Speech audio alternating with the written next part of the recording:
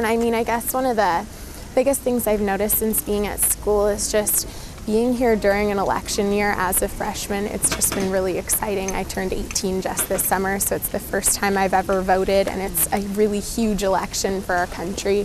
What I really noticed is just there was so much involvement from kids. I grew up in Seattle, so I guess it was last winter, we had the caucuses there in the primary, and we set records in almost every precinct for the number of young children, or not children I guess anymore, but students and younger people who came out. And I went, a bunch of my friends went, a lot of us were delegates in higher state caucuses, and just the enthusiasm and the participation I'm really proud of, and it gives me a lot of hope for our country's future. We're at a really important crossroads, and I think this election has given a lot of people hope in ways that elections before this haven't really done. I think a lot of young people are really inspired, and I think that that inspiration is going to mean a lot for our country in the future.